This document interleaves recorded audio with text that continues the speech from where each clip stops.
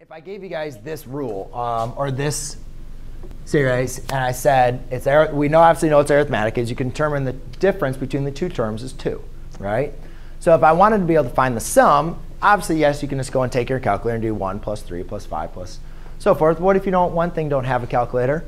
Or two, it's longer and much more complex than this. We still want to, for an arithmetic series, be able to find the sum. So we could say the sum of this is going to equal the number of terms. So I have 1, 2, 3, 4, 5, 6, 7, 8, 9, 10.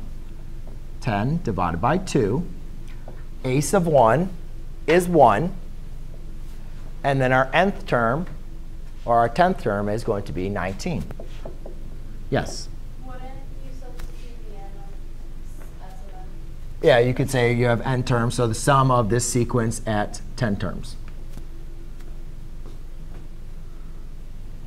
All right, so then S10 equals 5 times 20, which equals 100.